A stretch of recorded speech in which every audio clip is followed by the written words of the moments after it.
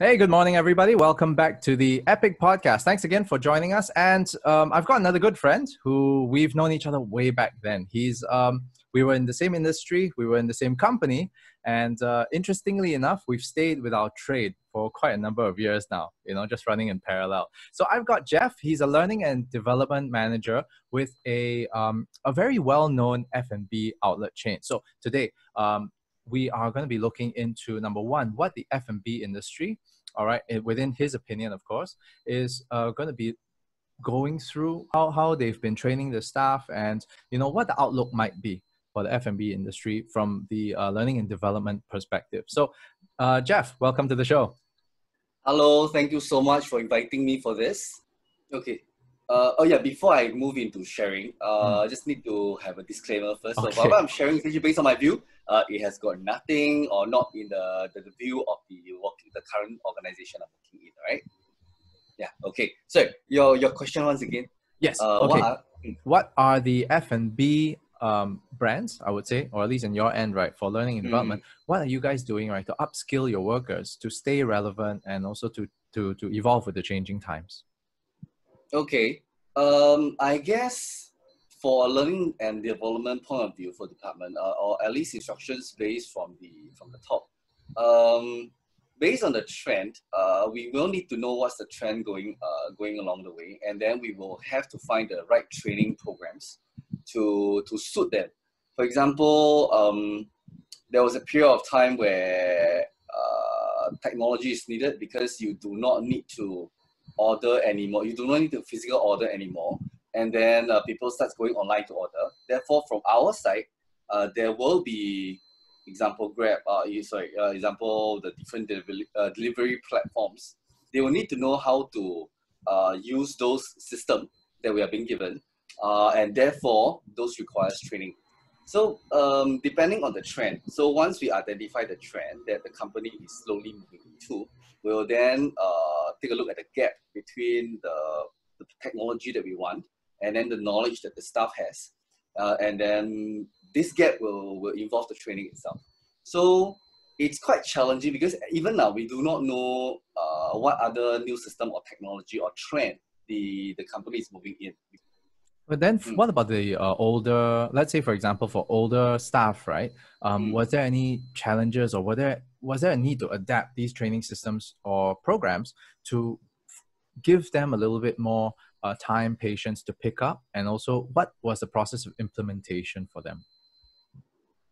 You are right. In fact, most of the assumptions are the older staff will have a bit more challenging time because of the way they learn. Because in fact, because of how much more they have learned previously, how many more years they have spent in the previous habit.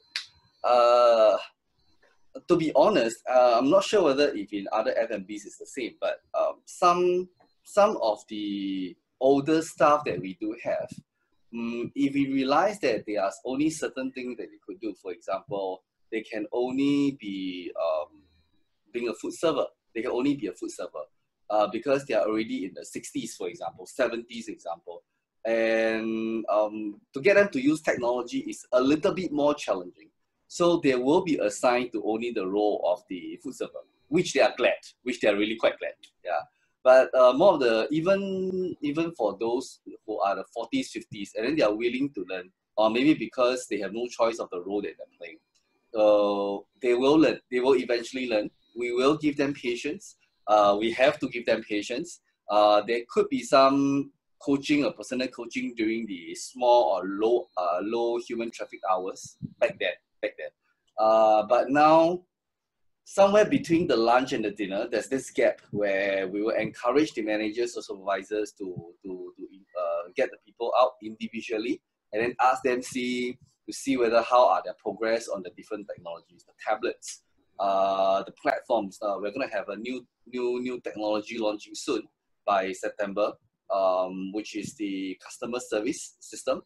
Yeah, so they will need to learn how to use all this also. So this is the question you're asking now. In fact, is very ongoing. We want to make sure that they still stay in their job, won't get frustrated, because we believe that when they are getting frustrated, the emotions will eventually be transferred over to the customers. So yes, we will be patient. We have to be. Mm. Right, agreed with that. I mean, one of the biggest challenges, I think, we've probably seen it in multiple channels of media, right? That they cover like, okay, now with this situation, especially the hawker side of things, you know, they started embracing technology a little bit more, using Facebook groups to get their orders, you know, and just to bump up revenue. On your end, right? For those who are at least moving into the service side of things, how do you also deal with, let's say, for example, that I'm sure that they have insecurities regarding their job security, right? Does that also come across as part of the training, saying that, look, we are investing time in you, your human capital, and that's why, you know, we would like you to learn this. We do. I think the assurance part plays a very, very important part, especially when the whole thing broke up many months ago. For the learning and development department, back then when the whole thing started, the first thing we do was to have a town hall meeting, going to the different outlets, inviting our human resource, inviting even our directors and bosses to go down to the individual outlet to tell them our plan. Yeah, it was never been done before, So it was the first town hall meeting to go to different outlets to assure them that this is the direction we are going, which I think is very important for us. And that was also the time that we told them the expectations. You could be expected to learn. You could be expected, even myself, to be taking some leave because of the cost reduction. I'm aware we are not the only F&B that's doing that. But just to share that our organizations, if it's possible, even until now, retrenchment or removing of people was never in the pipeline. Yeah, it was never in the pipeline. So, but we need the help of the staff, or HQ or the outlet staff to at least be helping by taking some pay leave. That's why the government came in to support 80% for the Singapore. Was it 80%? 75%, for example, if I could remember, for the Singaporeans. But we still have the non-locals who we don't really get much help from there. Maybe, I'm not really sure. Hopefully I'm not giving wrong info.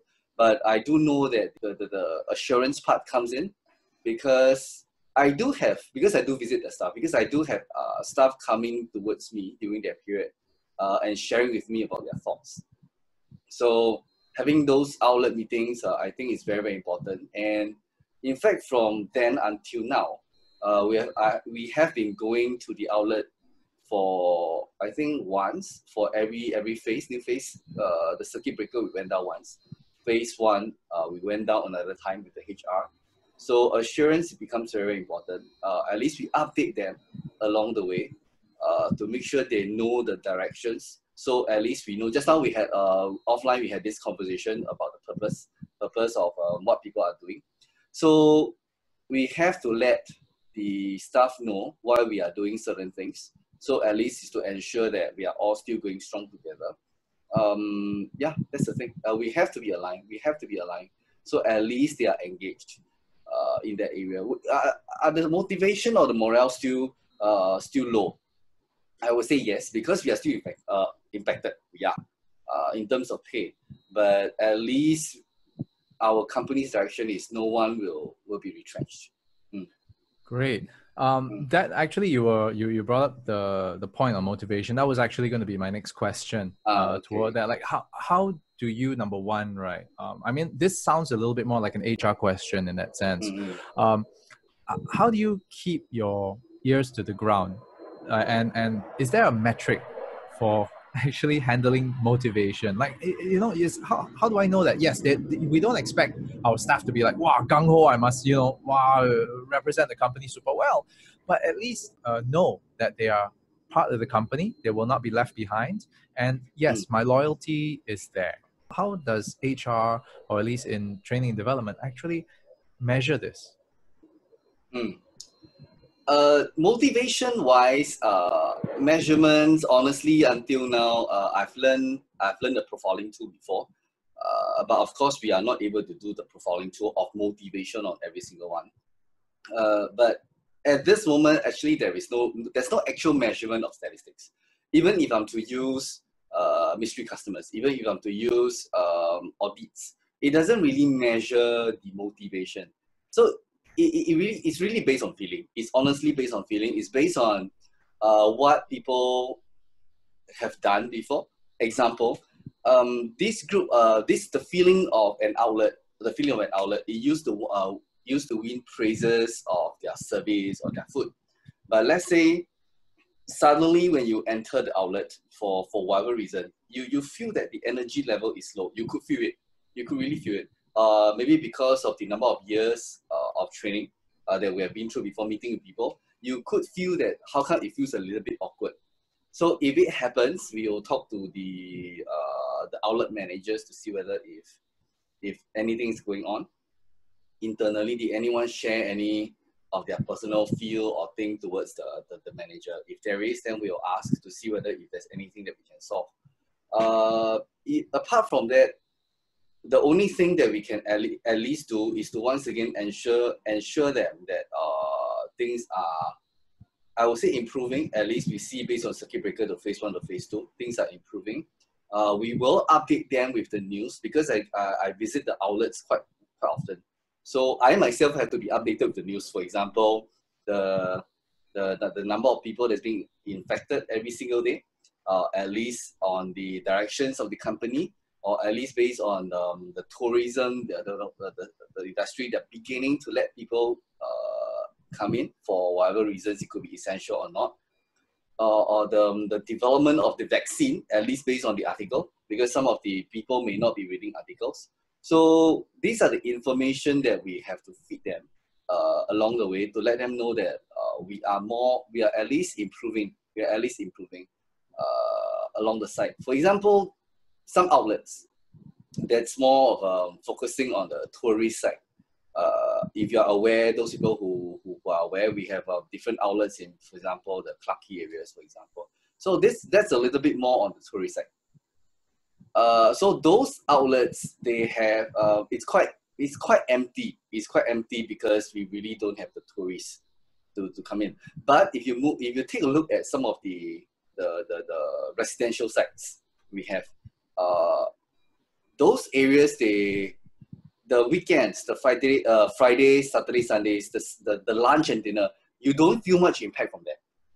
You don't feel much. So knowing this information, at least you'll let those other outlets know that things are still going on. You may not see it, but things are still going on. Management are doing something about it. So don't worry. If you have any worries about you leaving the job, if your main worry is we will retrench you, no, we are not going to retrench you. So don't worry about it. If your worry is about we are going to have another pay cut, no, at this moment we are not going to have another pay cut. So we need to know the cause of their worry. Then at least we assure them based on the portion. That's really good. At least you know that you're on the ground.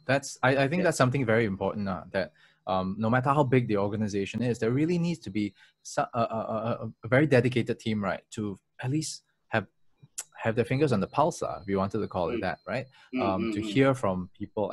But one of the biggest things, right, I've always found very challenging was that once let's say, for example, you're new to the company, within the HR or learning and development, and you're expected for people to trust you first, Yeah. But that's the irony is that you need people to trust you in order to get the true information, the real information, right? Yes. How long did that take for you to earn that trust, or at least for you to really feel it deep down that, okay, they can speak with me? It took me, I guess, the approach from beginning, the things that we highlight to them on our purpose in our job, it makes a big difference. Of course, whether they believe or not is another thing. So to me, I think it took me more than 3 to 6 months. 3 to 6 months, yeah. Because of the job that I'm doing, I only get to visit the outlet once or twice a month. Before COVID, before COVID. So once or twice a month, but it's during this once or twice a month on the communication that I have with them, letting them know that my job is not to punish. The job is never to find fault with them. The job mainly is to make sure that the customers are safe. That's why we are doing all those audits and all. Yeah. we are moving towards the direction of the company. And I guess it's also not the way that I train or not the way that I approach. I don't scold, I don't reprimand. I will in fact share with them the reason, the purpose behind why we are doing certain things, and to let them know that we are in line together. You know, we are all together doing certain things for the organization. Yeah. It took me 3 to 6 months because initially when I went over, they have the idea that oh, I am with the HQ. Yeah, you know, there could be a line being drawn with the outlets and the HQ. Right, like corporate spy, so, you know, I'm coming here yes, to yes, this and yes. that. So, in fact, I was aware of that. I mean, what I'm saying is, it's not there, but I'm just guessing that because I was a staff before. Yeah. I was a staff before, so when there's anyone from HQ, from other companies coming down, you'll be like, oh, you know, better be careful and all. So I'm just using my past experience and to apply in the current organization. So I put my role as a bridge where people from the outlet, if they have any challenges, they can come to me, and I will then let the information flow towards the HQ. Yeah. So having this thought, having this idea of my role, it plays a very important part on what I do. For example, if there are really some voices coming from the outlet, I must make sure that I do not just put it at the back of the head and then just move on. I make sure that I pass it over to the HQ and there is a follow-up. There's a follow-up. And I think that's important. So, because once I have a follow-up for once, twice, 3 times, they notice that, hey, Jeff is able to transfer my information over to the HQ side. Yeah. Therefore, that becomes a role. They trust that I'm helping them. But of course, the line is being drawn saying that if there's anything, you let your supervisor, outlet supervisor, and your manager knows first. You do not cross the line and then you come straight to me. Yeah. And in fact, if there's anything that comes towards me, I will first ask the manager whether it's been highlighted before. If it's not, I will let the manager know that this being mentioned before. And then I will go over to the staff to inform him or her that, oh, you know, just to let you know, I have informed your manager about this because I think it's important that your manager knows. But if let's say if it's not being mentioned or not being done along during this period for my next before my next visit, drop by and let me know, let me know, and we'll go along the line. So I think it has been working well. It has been working well. So at least based on what I've seen is when I go to the outlet, when I greet them, they'll greet me back along the line. That's what I see. Yeah, that's what I see. And did anybody ever mention this to you? Like, hey, one of these days, robots will come in. You know, you all talk about technology, but all the robotics that's going to happen, are they going to have robot servers and, you know, take our jobs or not?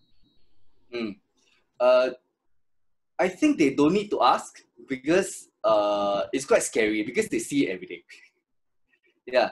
For example, the reality during the circuit breaker, I think it's a very harsh reality on how much we do not need an additional server or waiter to take your order. I think that's a reality because orders were all being made online. So we have to train some people who are not used to packing the dishes because back then it was all delivery. People come over to take away. So those people taking the orders, they are not needed. It's really they are not needed at that point of time. And then using that as a reference, I do feel that in time to come, it could be the company's strategy. I'm not referring to the company I'm working in. I'm referring to as a whole.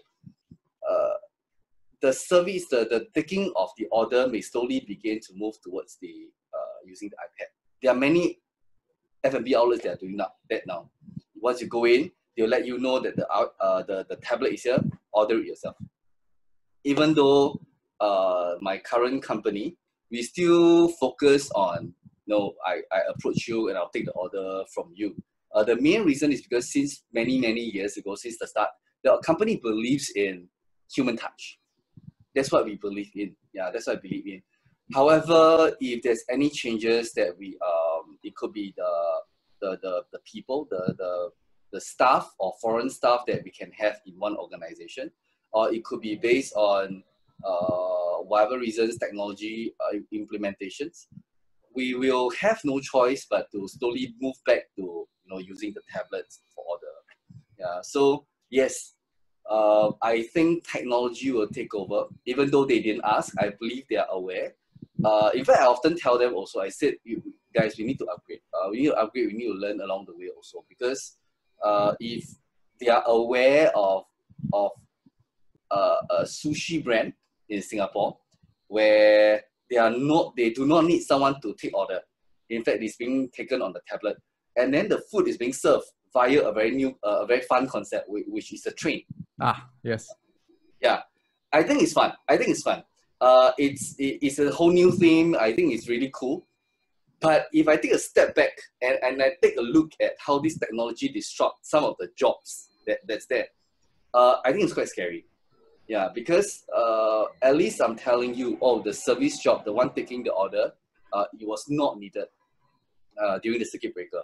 But hopefully when the time recovers, we still need that. But that company, that brand actually eliminates the taking of the service, the taking of the order, and it eliminates the serving of the food. They didn't even need it. They didn't even do it from the start.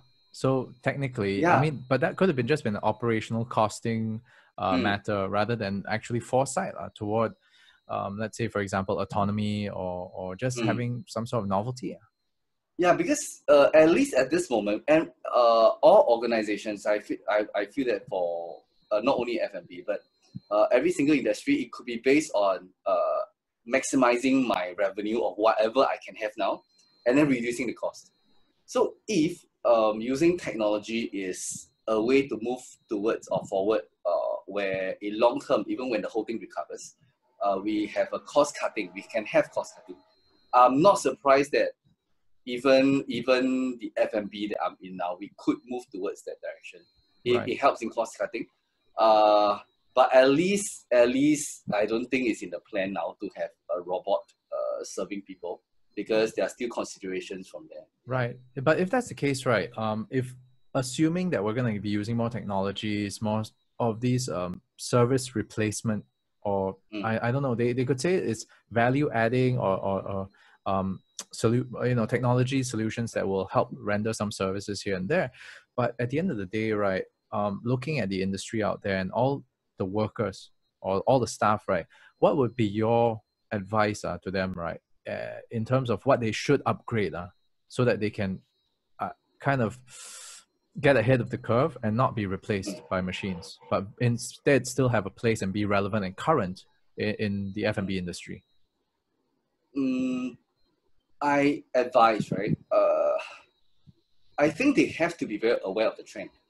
And in fact, if they are to really take a look at the courses being offered by the government, I think it's a very good indicator, because the government knows where they will be bringing the economy next. For example, why is it there are a lot of IT courses now? So I think it's a great hint. That means we could be moving into robotics. We could be moving into automations. That's why the government are pushing people to be taking all these courses, regardless of the age they're in now. So I think looking at the causes the government is pushing for is a very, very good indicator. And from my side, how do we encourage the staff?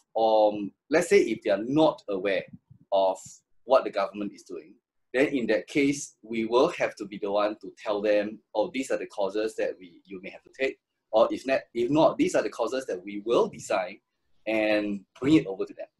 Of course, when it comes to robotics, I'm definitely not the expert. So we may then have to bring an external vendor. For example, I mentioned about having the new customer service system or customer relationship system. So that is the technology. We will then bring the vendor in to give us training from in that area itself. So it's really step by step. First thing is they need to know the trend. They need to identify what causes is in the market, because if they really open their eyes and the ears, they will realize that the causes that's being offered now is very, very different from some of the causes that's being offered last time. Yeah, so I think it is a very good indication on where the trend is going. And then the next level would be, if they're not aware, what can the L&D side in the organization do to make sure that the staff is following the trend. This is something I think I keep in my mind. For example, I'm aligned with the company. No, we are going to have no retrenchment. We aim for no retrenchment. We are not going to let people go because we are all in one big family. So this pushed me to have an intention to pick up the trend from the government and then to bring into the organization and then to fill the gap, especially if I know which direction the company is going. And will you be getting the outlet managers to nominate staff to attend these courses, or will you be handpicking, like, oh, you know, would you be recommending like, okay, this person of this age group, of this skill set should be part of this, or at least set the criteria for that? Actually depends on what training. Depends on what training. For example, if it's a technology training, for example, it's a new system that we're using. Sometimes you just need to train the manager. The manager has to be the one that's proficient, because that person will be the one that's spreading the information down to the rest of the people. Yeah. The manager or the supervisor has to be the one that's the expert, because when they face any difficulties, they will definitely approach the manager first before they approach us. Yeah. So then it becomes a manager training. But let's say if it's a bigger system where the information is needed for all the stuff. Okay, for all the stuff, we will then bring the vendor in, because something that we have been doing for the past 2 weeks, been going to the different outlets to share information, getting the vendor in to share with them. So the older staff, they may not know how to do the actual system. It's fine, but they need to know the information.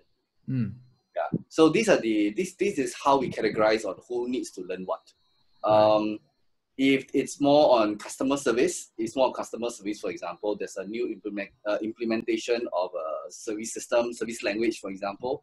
We will then go towards the outlet, and then we will train mainly on the staff, and then the focus may not be on the manager or the supervisor. So it depends on what's being trained. Yeah. Right. Okay. Well, this reminds me of us how we went back then. You know, I mean, we were in the same training company. I mean, now that you're conducting training so often already, right? One thing is that we started off right with children's training or student training, right? And then you went on to outdoor and all that. So what do you think the difference is right now for you like when we start off with schools and now that you're with corporate? How different is it for you right now? How different for me? Okay. I think moving from one stage to another, the main difference for me is I realized that over the years, it's true, as much as I do not want to accept, but energy level of my body begins to drop. Yeah. I guess that's the main reason why I move on from one organization to another. Yeah. But now that I ask, thinking back, I think it has been a blessing. It has really been a blessing. Because I want to move on from the kids, the children, to the outdoor. Because I realized that I couldn't, my stamina, I couldn't catch up with the kids' stamina anymore. Yeah. So therefore, the moment I have that thought of, I think I need to move on towards the corporate. I have no corporate experience. How? So the moment I have that thought, I think it's a blessing. The next outdoor industry, the outdoor company came along, and then I moved into that. Therefore, I started having my corporate experience. Yeah, so I think it's a blessing. And the change from there, it's quite scary. At least for me, it's quite scary. Training many years with the students. The moment I moved into corporate, standing on the, I could still remember until now, standing on the stage facing a group of adults. It's quite intimidating. Yeah, it's quite intimidating. Having them sitting there, some of them folding their arms looking at you, it's like they give you the face of, come on, impress me. Like, it's quite scary. Yeah, even though it was an outdoor, it was a fun activity. Yeah, it's quite intimidating. So I had to change my mindset of, I cannot use the same way of speaking towards the adult anymore. So that's something I have to unlearn and relearn. Yeah, because I was in the student industry for more than 5 years. So suddenly there have to be a change of a training way. So I have to change. I have to adapt to that. And thank God for that. I managed to change a bit, managed to plan in a bit of the more, because I'm more expressive. So in terms of training, a little bit more drama. And it helps. I managed to come up with my own way of training, even for the adults. And I think they accepted it. And then moving along the way, after spending quite a number of years in the outdoor environment, being in the sea, doing sailing, dragon boat, being in the air, doing all the high elements, of being on land, doing the workshop. After a while, I think once again, the same reason comes about, okay? Because it's quite long hours along the way also. And when it comes to the slightly more, I would say the age-wise, yeah. My priority changes because I'm looking for more work-life balance, because I would prefer to have a job where it's really Monday to Friday, fixed time. And the moment I have that thought, and once again, it's a blessing, this current opportunity comes. And I move over, and I need to unlearn certain things again, and relearn certain things again, because I have always been with it's like a small session of training and coaching where it can take only just 1 day, 3 days, even for outdoor activities. It could be a leadership camp, but it's only for 3 days. After 3 days, we don't really see them anymore. But now I'm moving into an organization where I see this group of people every single day. So that mindset of I'm going to impart my knowledge to you for 3 days. After that, we don't see anymore. There's no follow-up anymore. So this mindset now has to be changed. Yeah, it's no longer just 3 days. Pam, that you can go off now. Be motivated. In fact, this motivation, this knowledge, has to be follow up. Like when you now that when I see these people after a month, because I need to do outlet visit, I need to find a way to remember what they mentioned to me a month ago, and then to do a follow up. Yeah, so I guess the big scale of training back then, 1 day, 3 days, slowly moving into the coaching aspect. So it becomes that it's more of the guiding, coaching, mentoring at this stage, as more than the big scale training that I used to do back then. Yeah. So the approach in training has changed. The mindset of patience, where I listen to you and I address your concern, and the discipline to do follow up with them is something that was never really being done in the previous two industries. Yeah. So that's the major change, I would say.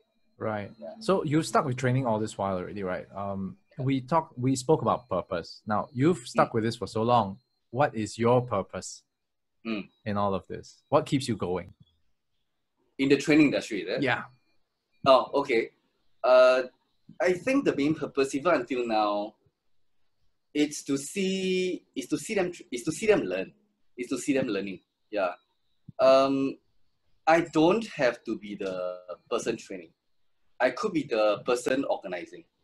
Yeah, but as long as from the facial expression of the learners, when I notice that they learn something new, away from, it could be in the job, or it could be skills and knowledge away from the job. But the moment I see them learning, I feel that I have impacted them in their life, because they have learned something new. Yes, it doesn't mean that they can apply it now, perhaps, right? It doesn't mean that they can apply it straight away. But I know that this knowledge could be a resource that it can be kept in their mind. So one day when they face a challenge or difficulty, at least they have learned it before. At least they have I think I've learned it before. So the impact may not be immediate, but it could be in the near future. Because, for example, if they recall, oh yeah, Jeff taught me that, or Jeff organized a training session with me years ago. Yeah, he shared me before. So let me go. Let me look up for the learning manual that's been printed last time. So I think my main motivation back then from then until now, it's really to make sure that they learn, because knowing that the reality out there is quite harsh. If you do not know certain things, you could be removed. So I have that concern.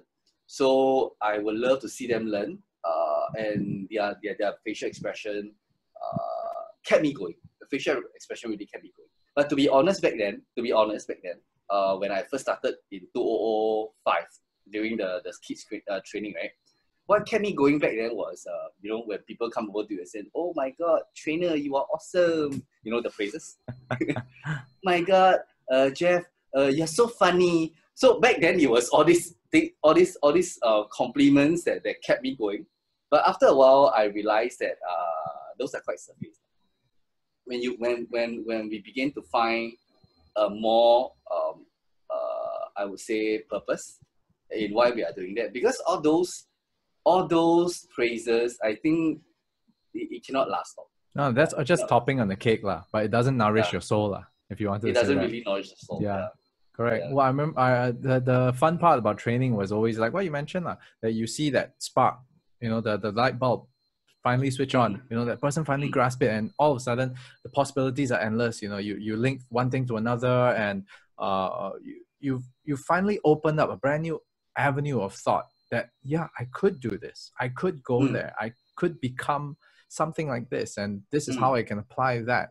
And not just about in my job right now or in my position right now, but years down the road, what I could do.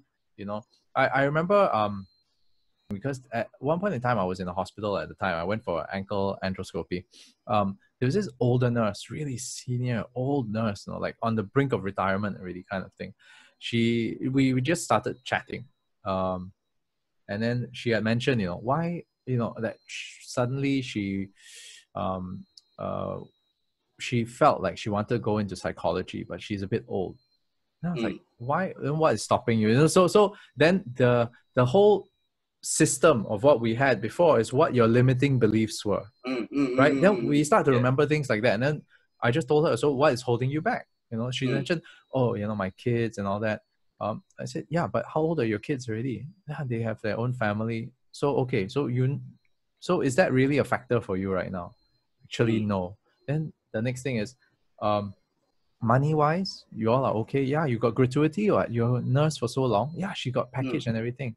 So then we boil it down, because apparently nobody had spoken with her so openly about her current state, and the level of confidence. At the end of the day, it was just her belief. So from there, we just started talking about it, and I also shared with her what I wanted to do. Even though I have this like bad ankle and whatever, this is where I'm gonna go. And after this, I'm still gonna run the marathon. In 1 year's time, I'm going to run the marathon next year. So we just started chatting, and funny thing was, it was a couple of days after, and then I was being discharged. She actually said that she had enrolled for the course, and then she's gonna do it. So I was like, okay, cool. And she said that her kids were very happy and very supportive that she was gonna do it, because they were encouraging her, but she was the one stopping herself.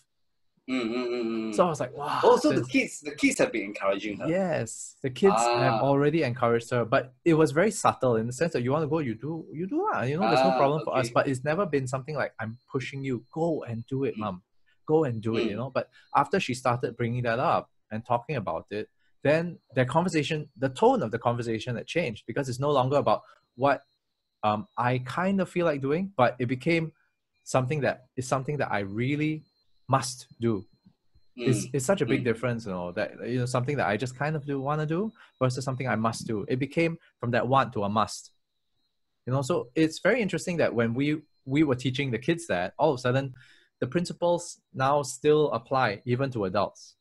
Then what I loved was, how we actually got into this conversation, you and I, all right, Jeff, was that I saw your post on LinkedIn about E+R=O. And that brought back a lot of memories. So I was like, okay. So for the benefit of those who are watching and listening, now this is a good nugget of information for you. Jeff, would you take this one, please? What is E+R=O? Oh, okay. E+R=O. E refers to event, right? Event. And then R equals to response. And it will then eventually leads to an outcome. So what we have learned back then, even until now that I really, really appreciate this, is a learning. So what's being described is event is something that we cannot control. Something that we cannot control. While response is something that we can react based on the situation, knowing what outcome that you want. So putting 100% based on the outcome. Event only plays up to 5% of it, because something that we cannot control. But 95% of it, which is the response that we're going to have, it will detect most of the outcome. The outcome could be different. Yes, it could be slightly different because of the event that happened. But at least it's near. It's not so far away from the initial outcome that you really want. So the important thing is on the 95% of the outcome. So E plus R equals to O. But if there's anyone who put 95% on the E, and then your response is only 5%, you'll notice that these people will just do something and then they mention, nah, it cannot be done. Because they blame the situation. They blame the situation. They are in the victim mode. This is something which I believe you may remember also. They're in the victim mode, where they are helpless. They couldn't do much. They could only complain. They blame everyone else except for themselves for not doing anything. Right. So this is something that I've learned back then, even until now, that E plus R equals to O is one of the important success principle that I've learned in the first training company that until now that I remember. Right. I may not share it with the people on the ground, but it's something that I would use another way to tell them that, you know what, we have no choice. That's something I put it across. You know, this thing happens, we have no choice. Why not? We do something that we can do. Correct. Yeah. You can't change the event, but I think the like what we were talking about was that the real power shift comes in knowing that your response is your choice. Yes. You choose your own response. You can choose to get choices angry. Consequences. Thank you very much. I've been telling my son this for the longest time already. Every time, just lecturing him on this. So these are the, I think it's fun. I think it's fun that now they mentioned all these success principles are coming back to my mind. And without being aware, actually I've been using it to tell myself. To tell myself. One of my favorite is success is going towards your goal every single day. So I may face challenges, for example, in my new job, but as long as I see improvement, I think it's cool. For the seniors, for the people who are learning new skills, they will feel impatient, but I will tell them directly or indirectly that, hey, do you feel that you're more familiar with the system now? Yes. Oh, good. You know, that's a celebration. Let's move for improvement every single day.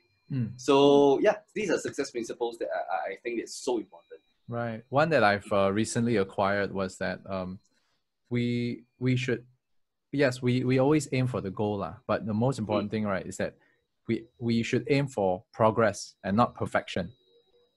So this is something that I was also looking at. It's like, a lot of the time we want to paint the perfect picture and then we finally go for it. But fact is, you need to see the progress as you go along. And that in itself tells you a bigger part of the story than the actual outcome. Because we may never attain that perfect picture that we have in our minds, but reaching there, and planning the steps along the way, that is more important. I think this is a good shout out to those people who planned a lot. They want to have this perfect back then when I was running event, team building, they want to have this perfect event. They want to have the perfect training. They want to have the perfect image before they do many things. And because of that, it kept them from taking even the first step. And they only plan. So I think there's a very good shout out to people out there. Only when you begin to do, you may then realize that certain things may be different from the plan that you have.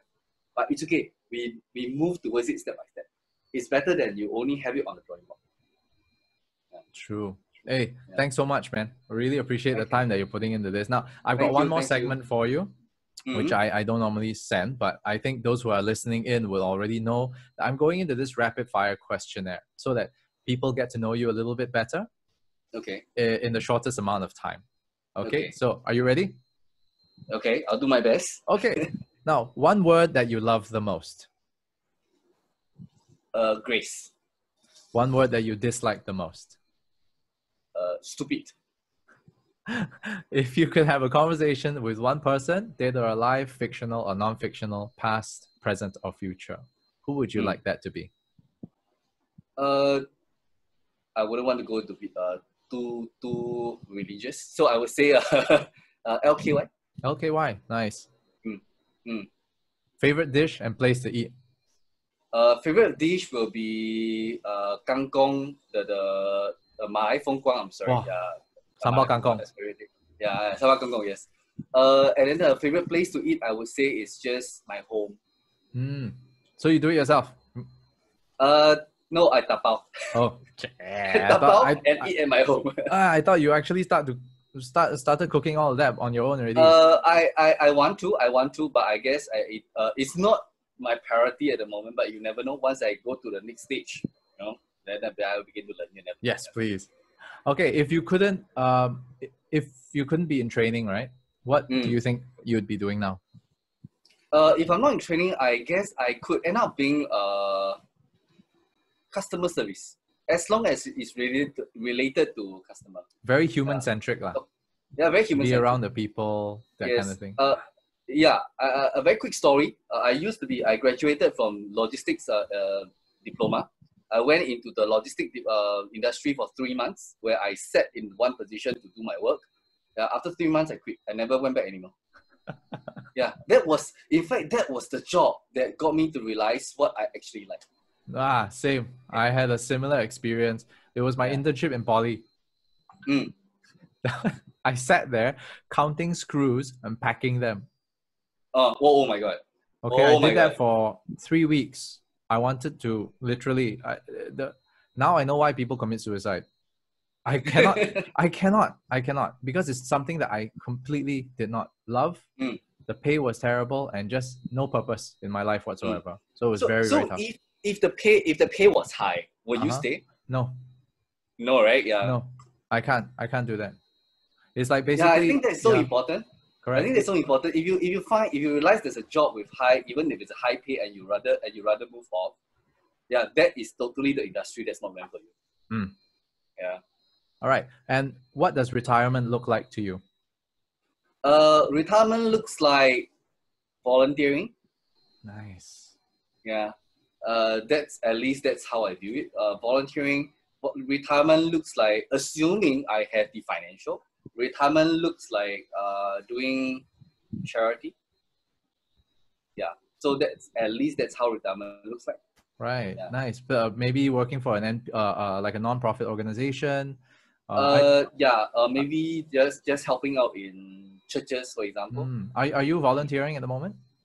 At this moment, no. But I'm looking to serve the ministry, serve the Lord. Yeah. Okay, that works too. And last question is, how do you want to be remembered? What's your legacy? I would like to be remembered as someone who's very willing to share, patient. Yeah. So at least at this moment, that's something I would love to be remembered for. So this person may not need to remember how I look like.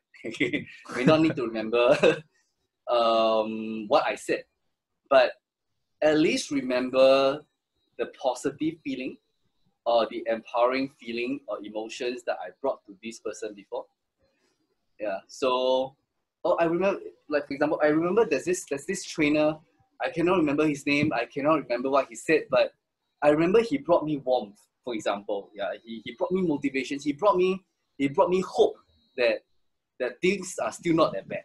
So at least that would be what I pictured. Right, it's kind of like the Mother Teresa of training, are you? Yeah. If you could... There's this trainer even until now, where I still remember what he mentioned about his purpose in training, which is to go in. It doesn't have to be training, in fact, but it's to be able to go in, meet someone new, and make that person feel better. After we move on to do our own things. So it could be a stranger, it could be a coffee shop uncle or auntie, or anyone. Make that person feel better after that person met you. Yeah. So I know it's tough. I know it's tough. But it's something at least I do my best to aim for. Right. Now you've got the heart for it, like, and I honestly, I wish you all the best. I know you'll be there. And Thank you. I Thank you. look, the fact that we've been in touch, we haven't been in touch for quite a while, you know, Yeah, but yeah. you know, this actually brought us back together. I think, you know, you're on the right path, man, for sure. Thank you so much. Thank you so much for this affirmation. I Hey, think no that's problem. No problem, man. Okay. thank you, Anyway, thank you. thanks everybody for joining us. You know, if you want to reach out to Jeff, feel free to just look for him on LinkedIn if you want to. Just drop him an email or anything like that. He'll be more than happy to get connected with you as well. On my end, now do me a favor. Again, if you do like content like this, click like, subscribe, or whatever it is that we do on YouTube, and we'll see you next week.